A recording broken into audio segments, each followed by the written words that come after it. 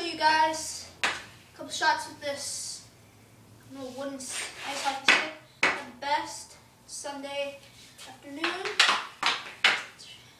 As you can see, it's way too small for me. I lost my road hockey stick sadly. This wrist shot. As I said, it's going to be kind of hard to take some shots because this stick is so small. Snap. If I had a goalie, I would shoot. Show you guys going.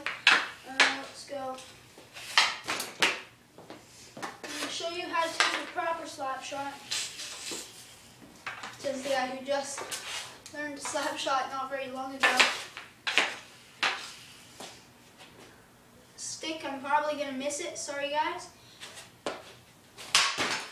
So yeah, this stick is really small. I can't. But I will show you guys next time a proper slap shot. That was definitely not a proper slap shot.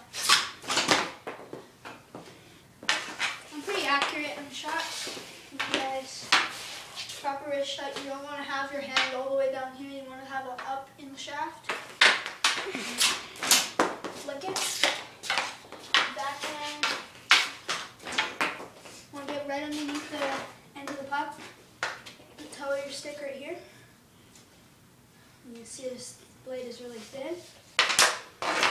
And so I'll make another one of these with a proper stick. So that's it. See ya.